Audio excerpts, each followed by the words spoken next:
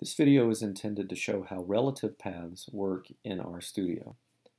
On my desktop I have a top folder, middle folder, top.csv,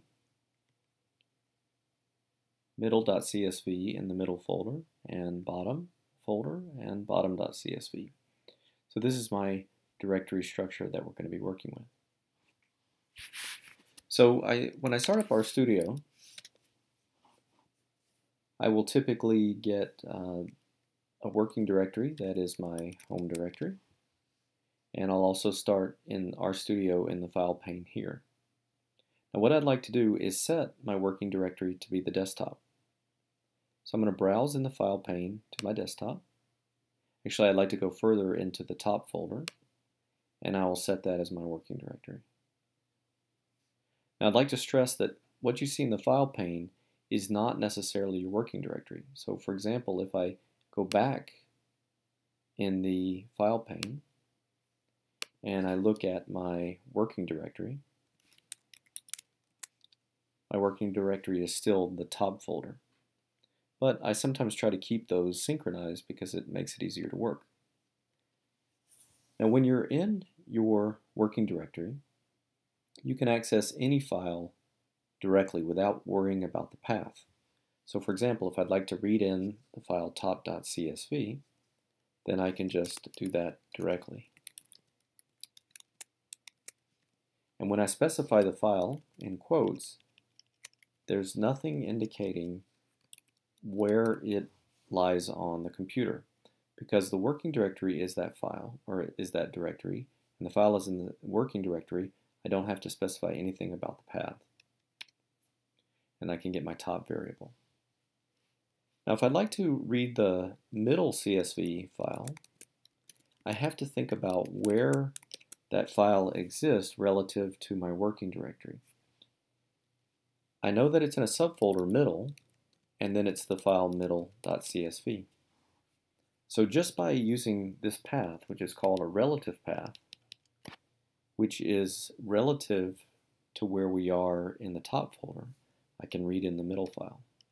And I can do the same with the bottom CSV.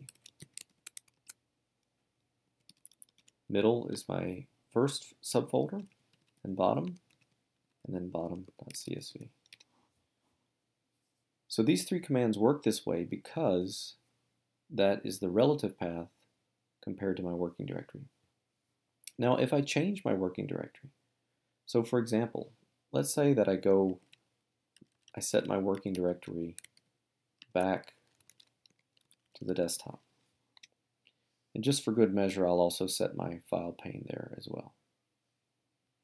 Make sure it did actually change. Now if I try those three commands again, they should fail. And they fail because the three paths are no longer accurate, accurate relative to the working directory. But if I want to fix them, I can simply add in the word top with a / to specify where those files are relative to the current working directory.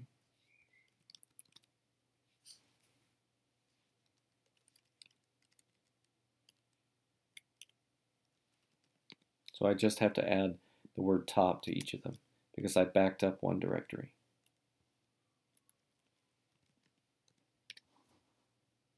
You can even set your working directory, well really you can set your working directory anywhere.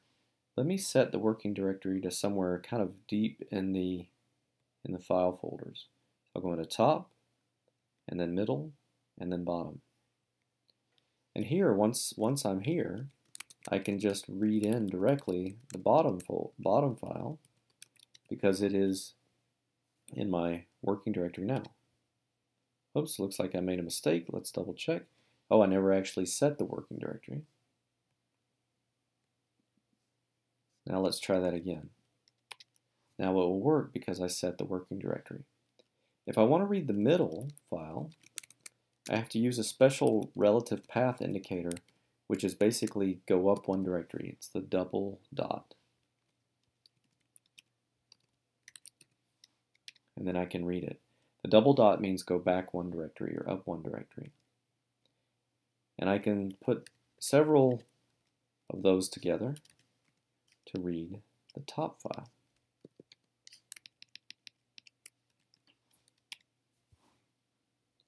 So relative paths are nice because they allow you to shorten or to make sometimes more compact your paths to your various files.